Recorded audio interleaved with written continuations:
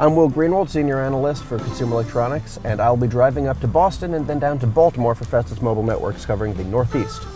This is my first time in a 2015 Impala, and there are a lot of things I'm still figuring out that it can do. There is the big touchscreen on the console, there is navigation, weather. I have it connected through Bluetooth to both my phone and the phone we're using to live tweet the entire trip. There isn't just cool stuff on the screen, there's an interesting thing behind the screen. It's a little safe area where you can charge your phone and even lock it with a code in case you want to use a valet.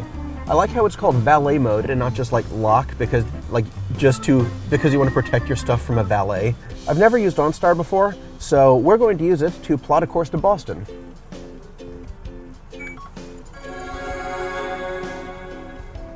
Connecting to OnStar. Thank you for calling OnStar. This is Anna. How may I help you?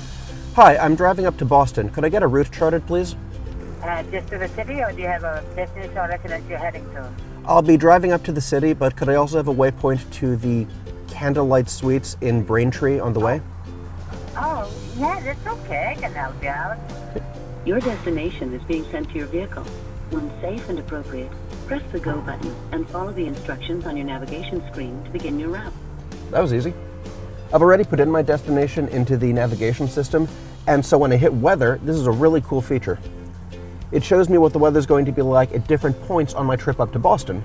This car also has, through OnStar, a Wi-Fi hotspot, and we're going to be finding out if its 4G signal is as good as the phone services we get throughout the trip.